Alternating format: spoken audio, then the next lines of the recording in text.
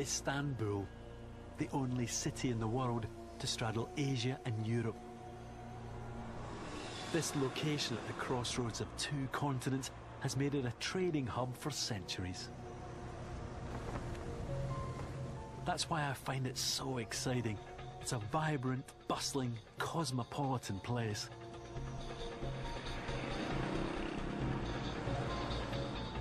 But Istanbul's location also brings with it great danger.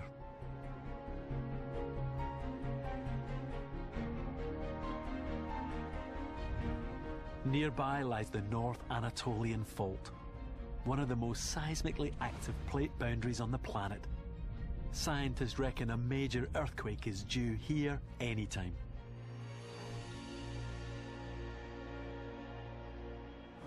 There's little doubt that in the very near future, Istanbul will be struck by a big earthquake. It's a strange feeling that this city that I love could be destroyed in my lifetime. But it doesn't have to be.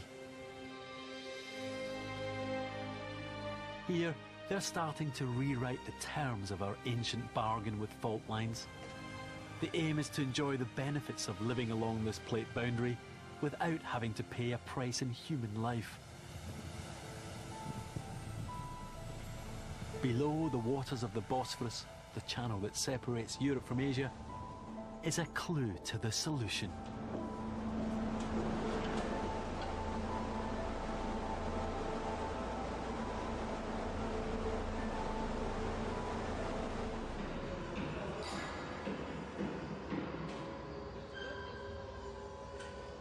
You know, this is such an eerie feeling. I'm 35 metres below the level of the Bosphorus, and I'm walking parallel to one of the most active earthquake zones in the world. So not the kind of place you expect to find a major engineering project. And yet that's exactly where the Turkish authorities decided to build an underground train line. This tunnel, which will one day link Asia to Europe, is the deepest tunnel of its kind on Earth. And yet it runs alongside one of the most dangerous earthquake faults in the world.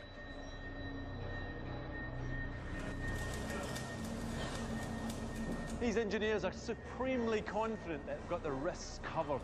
Through some technical wizardry, the whole tunnel is designed to absorb the vibrations of even the largest of earthquakes. What these guys are doing effectively is confronting the earthquake threat head on. This technology won't allow us to stop earthquakes, but it shows that if we really want to protect against their consequences, we can. Unfortunately, in Istanbul, this tunnel is only half the story. You know, high-tech underground train tunnels are all very well, but the reality is that most people that will die in the next earthquake will die because the buildings that we live and work in collapse. And in that sense, Istanbul is completely unprepared. It's reckoned that when the next earthquake comes, it might bring down a quarter of the city. And the thing is, it doesn't have to be like that because we have the technical know-how to keep buildings standing. The irony is, Istanbul already has a building that has survived earthquakes for centuries.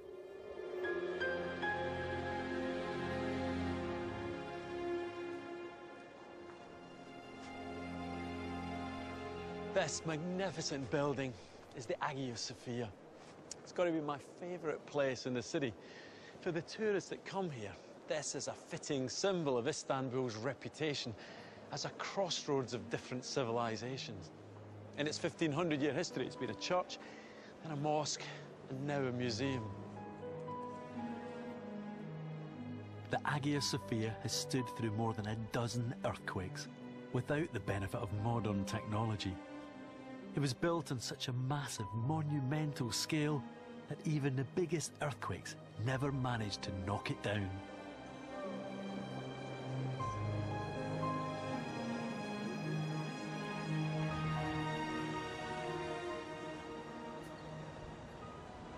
You know, it's no accident that when the earthquake does strike, the two things that'll probably survive are one of the oldest buildings in the city and one of the newest.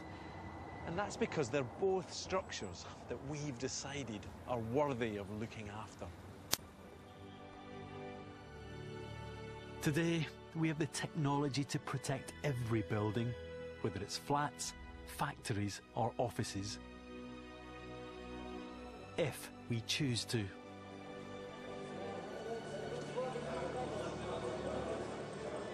For 10,000 years we've lived with the benefits and the dangers of fault lines.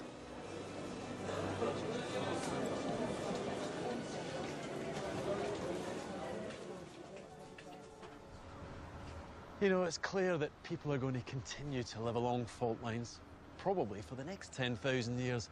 But now we have two clear options.